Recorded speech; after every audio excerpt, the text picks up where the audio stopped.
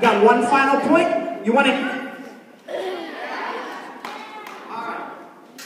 Before I share it with you, though, I've got a very special treat for you, and a very special surprise.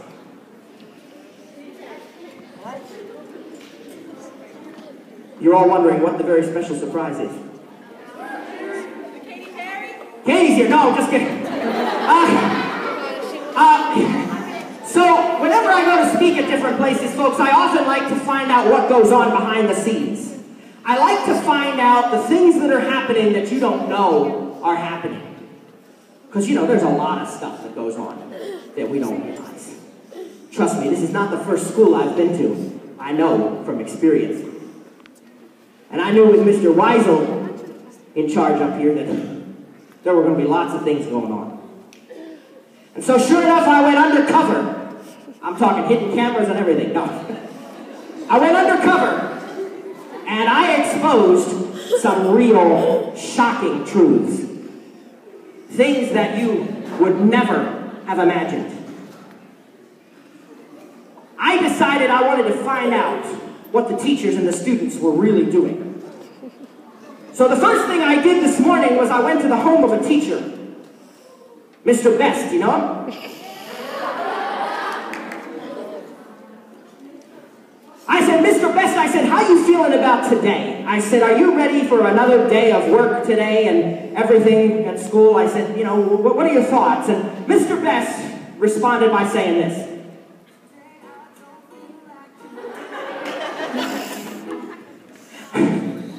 So I thought, okay, well that takes care of that. I went on to Mrs. Neal's house. I thought, well, maybe a secretary's got a different perspective, you know? Maybe she's a little bit more ready for the day. And I didn't even get to talk to her because she was in the middle of talking to her husband. He was trying to persuade her that she needed to get ready to go. He kept saying, honey, you're going to be late for work. You got to go right now. It's time to go. And Mrs. Neal said this.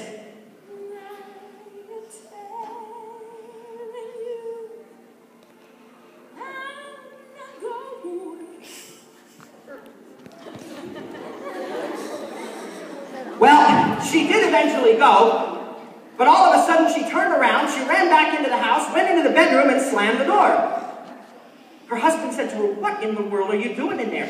What could you possibly be doing in the bedroom? You had everything ready. Your outfit was picked out, you were all dressed, everything was going on. What could you possibly be doing in there? And she responded,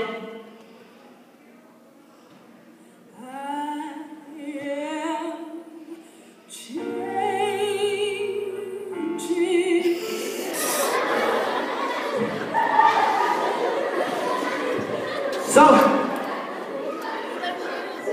I left well enough alone. I came to the school. I thought, well, maybe I should interview a student.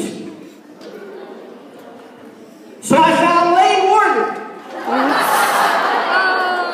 And I said to him, I said, what are your ambitions for after you graduate? I said, I know it's a while off, but what do you want to be after high school? What do you want to be? And he said this. I want to be a billionaire. Freaking nice.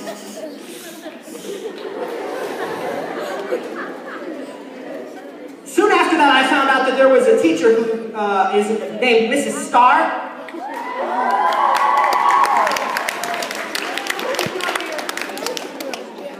Well, she's got some fans here. That's good. It's always good. And I said, well, you know, first year teacher, I pulled a student aside and I said, this is Mrs. Starr's first year teaching this grade. I said, how well do you think that she's doing? How long do you think she should get to continue teaching? And the student said this.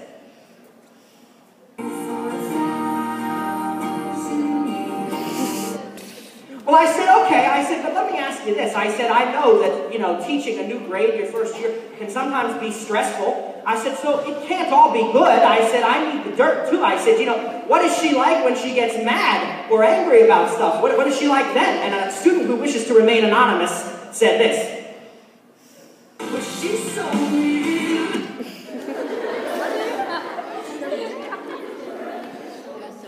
So I walked on, and I thought, well, I'm going to pass by the guidance office and maybe talk to Mrs. Waters. But when I passed by, she had the door closed and she was counseling a student. I couldn't tell who it was, but he was telling her his troubles. He had this to say. I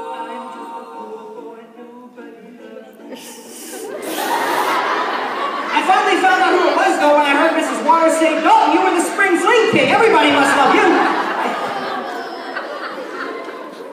And that must have made him feel better.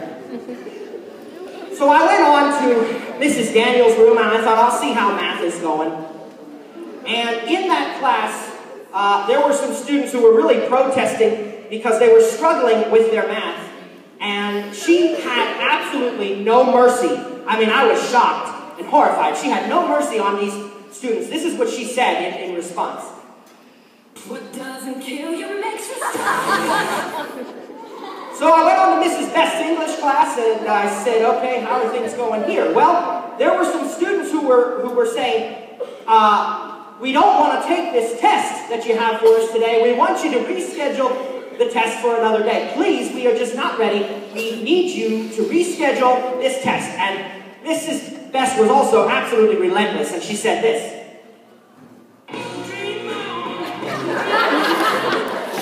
Well, she finally gave in a little bit when they said, all right, could you at least give us one night of no homework? And so she responded this way.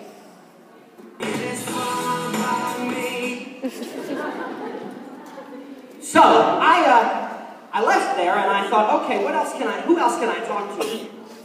I wanted to talk to Mrs. Sollenberger.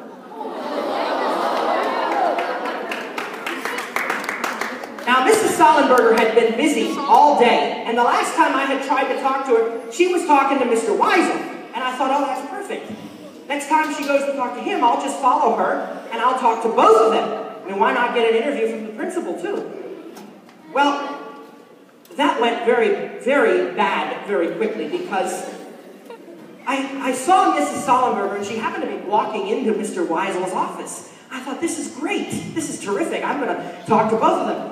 But when she walked in, Mr. Weisel said something that made me realize I better just leave right away, because when Mrs. Sollenberger walked into his office, Mr. Weisel said this. Hey,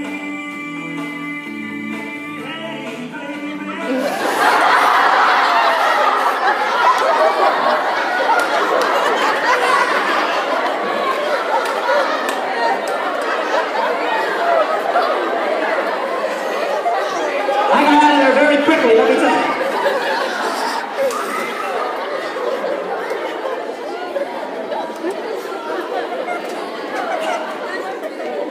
I'm going to pay dearly for that one later.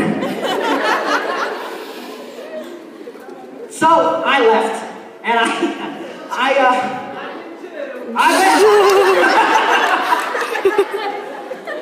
I quickly went to the faculty room to see how things were going down there, visit the teachers during lunch.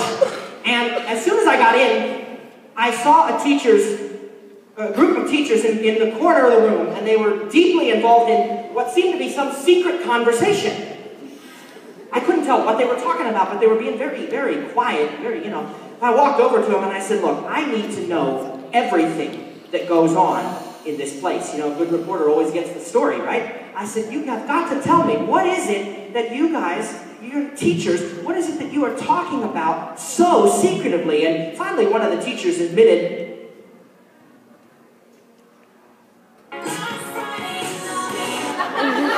so I don't know what went on that night, but it must have been something. Other interesting things happened in the faculty room too during lunch. Did you know, for example, that they have entertainment during lunch? Now, I'm telling you, now listen to this. Word on the street is that Mr. Kuntz had asked the cheerleaders to come in and make up a cheer for him during lunch. Well, it backfired. It went terribly wrong when the cheerleaders made up this cheer about Mr. Kuntz.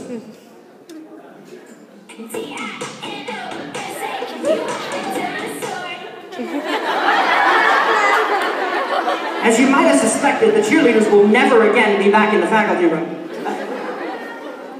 So I thought, this might be as good a time as any to get an interview with Mr. Kuntz. You know, I mean, he's been a teacher here. Well, you know, let's talk to Mr. Kuntz. So I went up to him and I said, Mr. Kuntz, what is the biggest problem that you face as a teacher here at Fannett Metal? And Mr. Kuntz had this to say.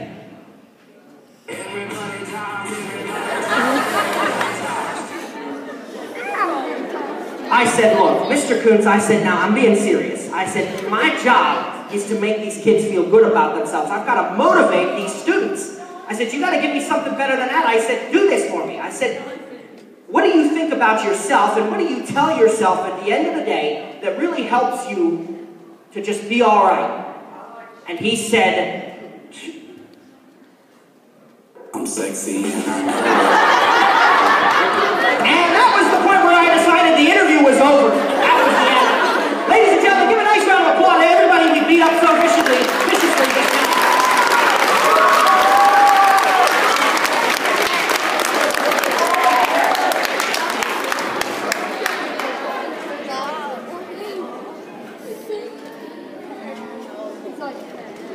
Crazy stuff that goes on, isn't it?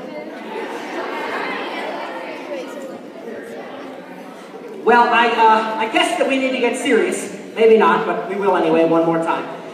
Because I have that one last thing to share with you today. You know, we've been talking about worthiness, and about love, and about standing up for yourself, and about changing the world. And my final point, in order to share this point with you, I have two stories that I want to tell you. The first story is about Walt Disney. Everybody knows who Walt Disney is, right? Either you've been to Disney World, you've seen Disney movies, I mean, you know. And I'm sure when I say the name Walt Disney, that right away that stuff comes to mind. His movies, the parks, the empire, you know, the whole Disney empire. I want to remind you that there was a time when the name Walt Disney didn't mean much of anything to anybody. Walt Disney was not born a king or a prince. He didn't come from a wealthy background or anything like that. No, when Walt Disney wanted to accomplish something, he had to work very hard for his dreams. And he had huge dreams. I mean, animated movies, you know, later on a huge theme park. And I guarantee you, there were people that told him, it's crazy. You're out of your mind. It's too big of a dream. But Walt Disney persevered. He didn't give up. He reached for his dreams anyway because he believed that they were his dreams and that he deserved a chance to make them come true. Let me tell you, it wasn't all easy and it wasn't all success for Walt Disney. As a matter of fact, did you know that the Walt Disney Company, as we know it now, was his, like maybe third or fourth attempt? He had several failed attempts before he finally got his empire off the ground. Walt Disney's first movie, Snow White, first full-length movie, was almost a huge failure because partway through the movie they ran out of money. A lot of people would have just taken this as a sign that it was time to just give up. Maybe the world isn't ready for animated movies. Maybe I should just get a normal job so I can support a family, so I can contribute to society. But not Walt Disney. Instead, Walt Disney started going to banks, asking, pleading, begging for money. And when they wouldn't give it to him, you know what he did? He actually took in the film reel of Snow White, showed it to the banker and said, you've got to watch this and see why it deserves an ending. And of course, ultimately, you know, the rest is history. Eventually, they lent him the money. The movie was a success. Disney had several other ups and downs. But eventually, because he kept persevering, because he kept pushing forward, he was able to pursue his dreams and to see them through. And Walt Disney is someone who has changed the world. The other person I want to tell you about is a guy you might have heard of by the name of Steve Jobs. Anybody got an iPad or an iPhone? Mm-hmm. Or a Mac computer? Any Apple products?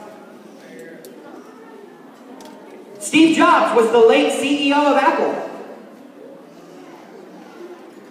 Everybody recognizes that name as related to Apple. But guess what? There was a time when the name Steve Jobs didn't mean much of anything to anyone.